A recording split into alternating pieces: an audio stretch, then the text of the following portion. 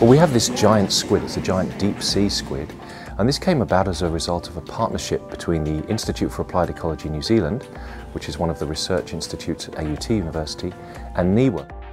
We want to look in particular at some hard parts of the animal that might tell us a little bit about the animal's age, which is still very much an unknown for this species.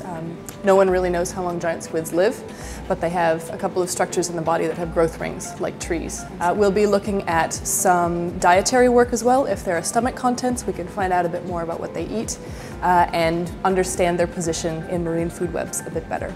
These animals live in the deep sea, which is actually very poorly known. We are learning more about it all the time, but we actually know more about the surface of the Moon and the surface of Mars than we know about the seafloor. The deep sea has been sampled about 5%, perhaps, at a generous estimate, and considering that that's the largest habitat on the planet by far, every little piece of insight we can gain into it is very helpful.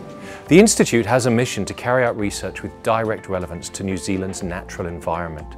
Here at AUT, we have a philosophy of engaging our students in our research. That means they get hands-on experience, and in this case, that means handling a giant squid.